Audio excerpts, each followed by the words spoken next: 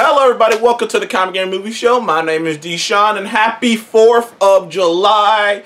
Another year, another 4th of July, another birthday of America, another celebration. Usually on 4th of July, as you guys know, I do like to do a little bit movie review and pick out a movie that's very patriotic.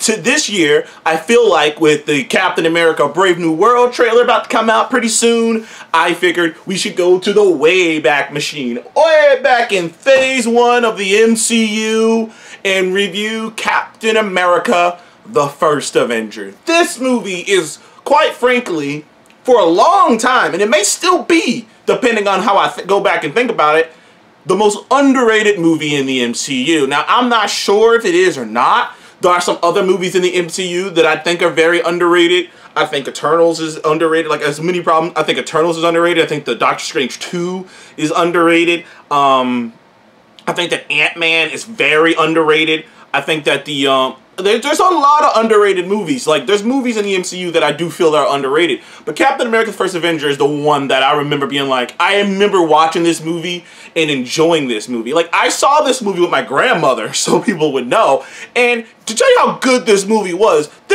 so good that me going into this movie, I know Captain America. I know the Captain America mythos. I was never the biggest Captain America guy, though.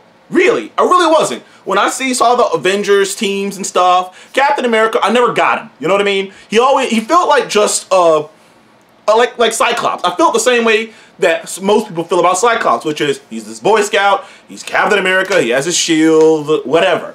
And I never really got Captain America. I mean, he didn't get a show or anything. Like, Captain America didn't get, Iron Man got a show, Hulk got a show. You know, Captain America didn't have anything. So, very similar to Thor, I didn't really have any feelings, positive or negative, about Captain America. And then this movie came out in 2011. I remember it like it was yesterday. I went to go see this movie with my mom, and I was saying, this movie was so good that my mother cried at the end of the movie. Now, I knew what was going on. I knew he wasn't dying. I knew he would be back. But my mom didn't know that. So, it's very interesting seeing my mother's reaction and seeing her, I wouldn't say overreaction, but seeing she had a very strong reaction to the end of that movie. To the end of that movie, as we all know, with him dying, but not dying. But anyways, Captain America, it tells the origin, Captain America: The First Avenger tells the origin story of Steve Rogers, the first superhero, or at least the first publicly recognized superhero in the Marvel world. Steve Rogers was this kid from not Brooklyn. Was he from Brooklyn? Queens. Nah, from Brooklyn. This kid from Brooklyn, this scrawny kid. At the time, it was groundbreaking technology that they used to put Chris Evans, former Johnny Storm, by the way, Chris Evans' head on this tiny body to make Steve Rogers look like this frail, very sickly man. And at the time, too, like, when Chris Evans first got announced for this, like, most of us were like, you mean Johnny Storm? It was very odd. It was very weird. And a lot of the roles because Chris Evans had been in some comic book stuff. He had been in, like, I think he was in Scott Pilgrim before this and stuff like that. And obviously he was in The Losers. He had been in things. But, like, he was always, like, wisecracky and, like, charming and whatnot. So, like, seeing this guy who was kind of always playing this charming, wisecracking kind of a character, seeing him be stoic, this earnest and just honest man, this of integrity and just pure heart and goodwill and just do the right thing. Seeing him play that was very jarring at the time. People remember him from Not Your Ordinary Teenage movie, or whatever, when he was the jock in that movie. He usually plays that kind of a character. So seeing him play this kind of a character, it really changed people's perspective on him. This role would change Chris Evans' entire career. It changed how people view him. It changed how us as viewers viewed Chris Evans.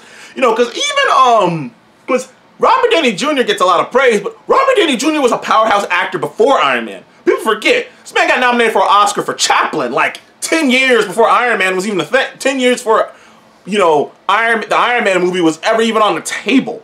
So, you know, Robert Downey Jr. was always a powerhouse talent. Chris Evans was kind of boxed into this is what he is, you know, because like I said, all the roles he played up to that point were all bubbly, and he's just this jokester, he's just the jock, the handsome, charming jock, and then he plays this character and it completely changed people's perspectives on him. But yeah, so Chris Evans being in this, Tommy Lee Jones brought a fun presence to it. He was a fun character. And obviously, my wife, Hayley Atwell, as Agent Peggy Carter. Ah, love at first sight. What a woman, man. What a woman, that Peggy.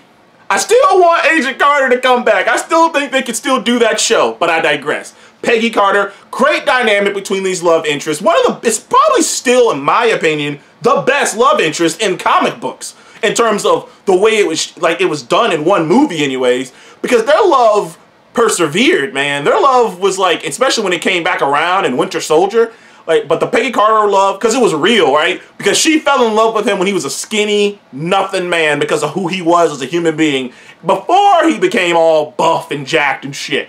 Plus, there's a whole funny behind-the-scenes story about when he's in the pod and he comes out of the pod and he's all chiseled, and that Hayley Atwell, the actor who plays Peggy Carter, she hadn't seen Chris Evans with his shirt off before. So here he is in front of her, just shredded, and she's just like, whew, like, yeah, man, eating that chicken. But anyways, the movie was class. It was class because it was about his origin. It was a classic origin story. And a lot of people said Marvel were actually debating making it like if they would be able to get away with making this in World War II. Obviously, you know, it's Disney and whatnot. Well, actually, at the time when this movie came out, it was co-produced by Paramount. So you would probably notice if you go back and watch it, there's some bloody sequences in this movie that, you know, because it was co-produced by Paramount at the time. But either way, this movie it's classic. Like seeing Chris Evans, the dynamic between him and Peggy and Bucky. They obviously changed Bucky's origin. Bucky in the comics was a little boy who was just trained and was, you know, Captain America's little sidekick. But obviously Marvel didn't feel like that would make, like, that was a little weird. Like, why would anyone let a boy fight in the middle of World War, you know, of a war?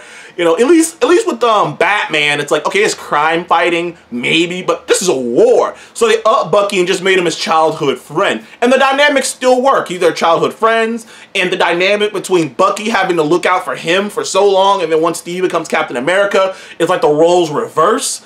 That was also that was also an interesting dynamic. We already knew where it was going with Bucky, but when Bucky dies, like that's the thing. So many things in this movie hit harder when you don't know that there are other movies. And at the time, when this movie was coming out, there was only rumors about the Avengers movies. So Bucky's death and Steve crashing, it all hit way more in the theater when you're watching it than later on in life. Now granted, I would say the whole montage through the Howling Commandos was a bit sad. I wish I could have got to see more of the Howling Commandos.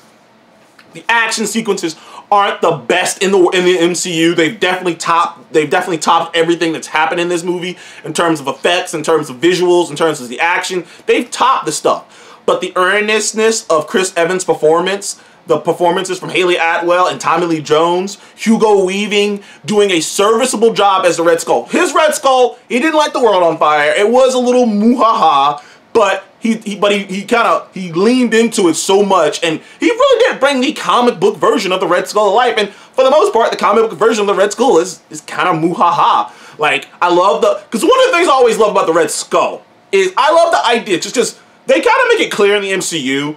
They always make it kind of weird in the comics, like Hydra are just Nazis. But they actually kind of make it clear that Hydra aren't Nazis, technically. Hydra have existed before the Nazis ever existed, so Hydra is just working with Nazis to further their own agendas. This is how you kind of figure it out. But the idea that the Red Skull is so bad, in the comics this is accurate, the Red Skull is so heinous, it's so bad. By the way, in the comics he was personally trained by Adolf Hitler, by the way, but he was so crazy, so radical, so intense, so extreme that Hitler himself was scared of him. That Hitler actually sent people to kill him.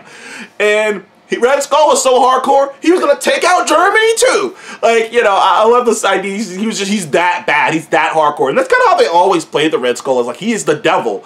Like, he's the devil. He's hardcore. And they played it like that here as well. I do wish we would have got a more another version of the Red Skull, a more nuanced version of the Red Skull, because this version was just supposed to be kind of like the opposite of Steve Rogers, whereas Steve Rogers took the formula and it brings out whatever you are inside. It just brings that to the surface. It made him the man he could be, and it made the Red Skull basically the evil man that he actually is.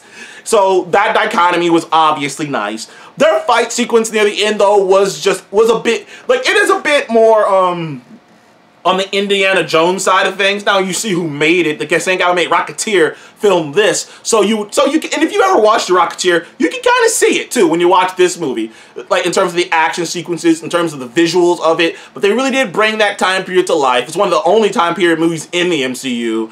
I dug the hell out of this movie, man, and to me, it's still one of the most underrated movies in the MCU. If you've never seen First Avengers, or it's been a while since you've seen First Avengers, do yourself a favor. Go back and watch it. It is a treat. It flies by. It's cool seeing the beginning stages of Captain America. Plus, like, this movie will really build the entire Captain America character for the rest of the MCU, like, because he goes from being in this world where it's pretty black and white who the bad guy is to a world where it's anything but. But anyways, thank you guys for watching the Comic Game Movie Show. Please like and subscribe, and I will see you guys on the next one. Check out Captain America: The First Avenger. I would have gave that movie a 8.5 out of 10. Thank you guys again. See you on the next one.